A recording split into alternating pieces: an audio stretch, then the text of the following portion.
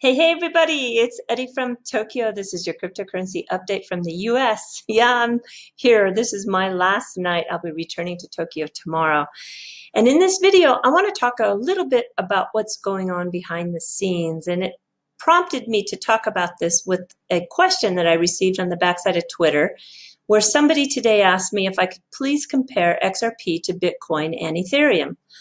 And I responded back that they are just not comparable. Well, after thinking for a few hours about my answer, I wasn't totally happy with that because, of course, we can do some comparison. We can take the cost per transaction, for example. You can see here in this slide that the cost for XRP is 0.0004. Then you can see the cost of 0.06 for Bitcoin Cash and 37 cents for Litecoin, Ethereum at 42 cents, and Bitcoin at $1.69. But I asked the question, do you really think this is comparable? Because I don't. Or we can look at the speed of transaction. Only Ethereum really comes close. And if we take a look at the transactions per second, well, clearly, with XRP being 1,500 and Bitcoin only being 32, do you think it's comparable? Because I don't. Now, this slide, by the way, is from a brand new presentation that was recently put together. It's 35 pages long. I don't think you've seen it. I'll put a link to it in the description below. It is from Naik. He is with Ripple. He's in the London office. They are the largest office, by the way, outside of San Francisco, with nearly 50 employees. Now, Viral has been with Ripple since 2018, so almost 2 years. Before that, he was the Senior Vice President of Business Executive Technology with Bank of America. Before that, he was with Barclays. Before that, he was with JP Morgan Chase, and before that, he was with Citi. This is another reason why XRP is so difficult to compare, because the team driving the use cases behind XRP and the utility that it brings is just, in my opinion, not comparable. So I was really lucky to find the video that matches with that slide presentation. Of course, I'm going to put it in the description. Viral is warming up an audience that is going to take part in a block sprint hackathon. It's very unique because it will mix students and companies together. You'll see in this website here that the UCL Centre for Blockchain Technologies is running the Blockchain Technology Hackathon of the Year this November, so just in a couple of weeks from now, from the 11th to the 22nd, and they are doing it in partnership with Ripple. So what are they doing? They're going to start a revolution. They're going to find solutions. They're going to share ideas.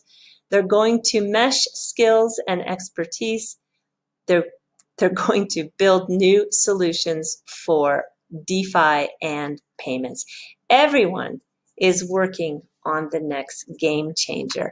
And it is going to take place at Ideal London. This is an accelerator, all right, like an incubator. They are an innovation center in the heart of London's tech city. It is famous for its work. More than 50 startups, more than 60 million pounds have been raised, 500 jobs created, 400 plus pilots, 1,000 customers introduced, and more than 5,000 events held. Very, very impressive. For the winners, over 100,000 pounds in prizes and benefits to be won, including cash prizes totaling 10,000 pounds, will be distributed to the top teams. They're going to break it down into some different categories, like the fastest app created and the most original, and also there'll be a judges award. If we take a look at one of the judges, it is Magdalena Baeva. She is a Ripple employee. She leads the commercialization lead at Ripple. By the way, do you know she speaks Spanish, Italian, French, Russian, and Bulgarian? Holy cow. She has also held senior roles at Barclays in the payment strategy. So this is just another case in point. It's very difficult to compare these other projects when you look at when you look at what's going on behind the scenes. This is another behind the scenes strength, and it is Spring. By the way, if you're new to this space, I am going to tell you to read the What is XRP on this website, because it's one of the best that I've ever seen. So xpring.io, and it is definitely worth a read if you are new. Now, why do these hackathons matter? I will tell you exactly why they matter. Do you know SendFriend? SendFriend is a payments app using XRP to send money from the US to the Philippines. It's one of the use cases that is a shining star within the utility of XRP.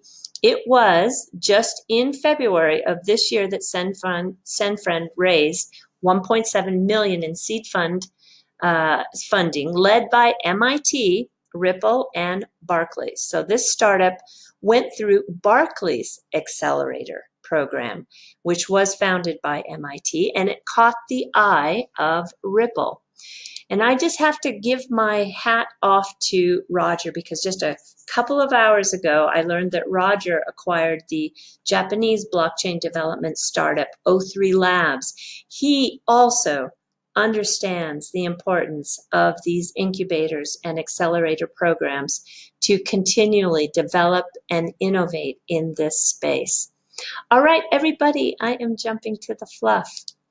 I'm going to talk about drums. And why? Well, because when I was asked about that comparison, I just really thought that XRP and Ripple marched to the beat of their own drum. So that is what has inspired today's fluff.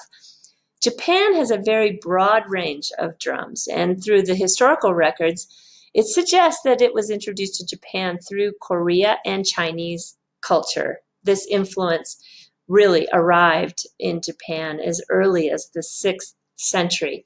There are many styles. This is a shime daiko, and then you can see the okedo and the suzumi. This one is often played by Maiko-san geisha. It's part of the kabuki theater. It's got a very unique, gorgeous sound. But for this video, I want to focus on the wadaiko, because there is a lot of performance that you can see with this particular drum. And I just cannot forget to mention Kodo.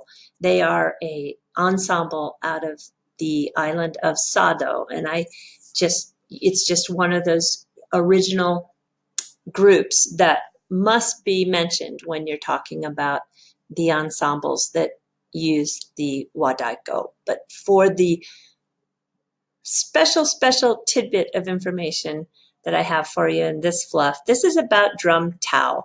They are a 30-member group that perform an aerobatic show with traditional instruments and have a very avant-garde sound. Using digital arts, it's one of the best nonverbal entertainments from Japan. And the US and Canada, oh, you are so lucky. They are going to start a tour in January that goes through April, and they will visit more than 60 cities. What a busy, busy group they are. And if you know Ariana, which I just think many of you probably do, she just recently came out with her 5th studio album called 7 Rings. And she does this very unique rendition of the Rodgers and Hammerstein My Favorite Things song, and adds her unique rapping style, which I like very much. And the group, Drum Tao, did a remarkable collaboration with her. I'll put a link to Ariana's performance with Drum Tao in the description below. Do enjoy. It's really quite something.